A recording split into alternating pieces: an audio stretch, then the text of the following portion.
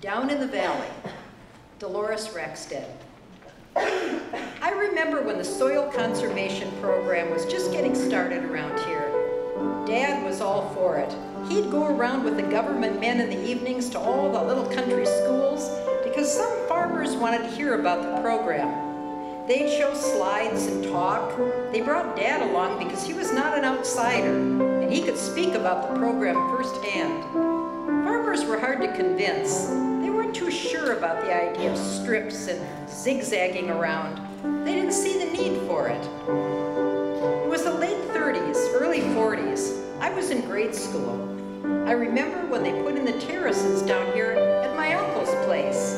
People came from all over to see it. I had to talk on the radio one time. I think I was 6 or 7.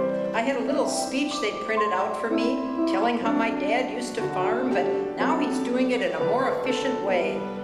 My husband continued those practices, but these days they don't grow much hay anymore and there's no cattle, so it's all cropped mostly. It bothers me. I guess with prices being what they are, they do what they have to do.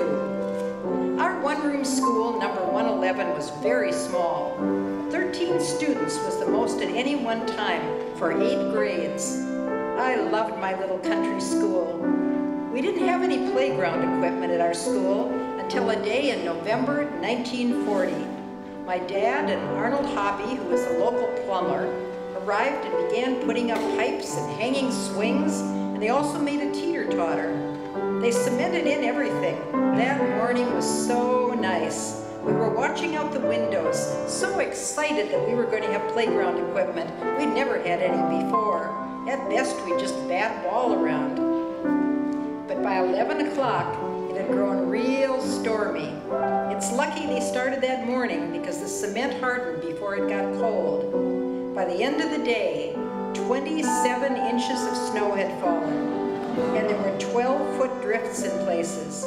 The winds, they say, got up to 80 miles an hour, and the temperature dropped 50 degrees. 49 people died in Minnesota alone. A number of duck hunters were trapped on the river, but a local flyer named Max Conrad braved the blizzard and flew up and down the river, locating the hunters, and he dropped them supplies. It was a terrible tragedy. We didn't know anyone trapped in the storm. I don't miss the hard rain and wind up there on the ridge, but down here in the valley, I can't see the beautiful sunsets and the double rainbows. My husband farmed up there, and when he retired, he kept on farming up there. Farmers seem to do that.